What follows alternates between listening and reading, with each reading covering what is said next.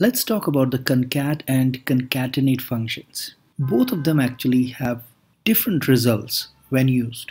Of course, if you want to just combine the contents of certain cells, I would advise not to use the concat or the concatenate functions. Instead, you can just combine them by calling out the cell locations and using an ampersand between them.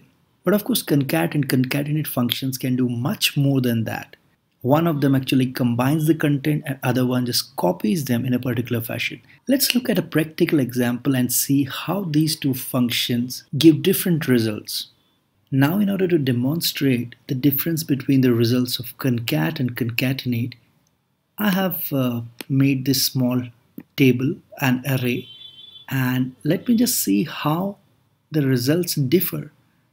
So what I'm going to do is that in this particular cell M4, I'm going to put equal to concat, and then I'll just select this array. So you can see that in a single cell I'm getting 1, 2, 3, 4, 5, 6, 7, 8, 9. But instead of concat, now if I use concatenate and I select this array, I just get the table replicated over here. So practically, if you have to just replicate a particular table, you don't need to put a function in the entire table of equal to. Instead, you can just put a concatenate and select the array and your table is replicated. Let's also see some other differences. Let me do it now column by column. So it will be equal to concat this column, comma, the second column, comma, the third column, bracket close, enter. So you can see that the result has come in one cell only, and the concat is happening in a sequence 1, 4, 7, 2, 5, 8, 3, 6, 9. Now let's see what results do we get if instead of concat we use the concatenate function. Equal to concatenate first column, comma, second column, comma, the third column, and bracket close. Okay, now you can see that the results have come into one column only because we have concatenated the columns.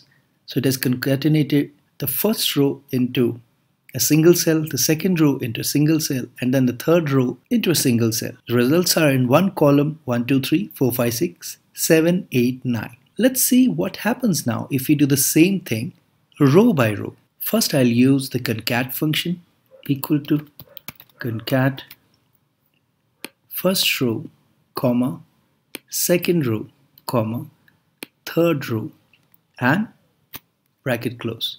I'm sure that the results that we're going to get is in a single cell 1, 2, 3, 4, 5, 6, 7, 8, 9. Yes, here it is. Now let's see what happens when we do a concatenate row wise. Equal to concatenate row 1, comma, row 2, comma, row 3. I assume that only the first row should be filled. Let's see the results. Here you go. So now you can see how you can use the concat and concatenate functions. I think there are many times when you have to visualize data and use this data. There you can for sure use concat and concatenate dependent upon how you want to visualize the data. And yes, if you haven't already, please subscribe to the channel and press the bell icon to get notified every time a new video is uploaded.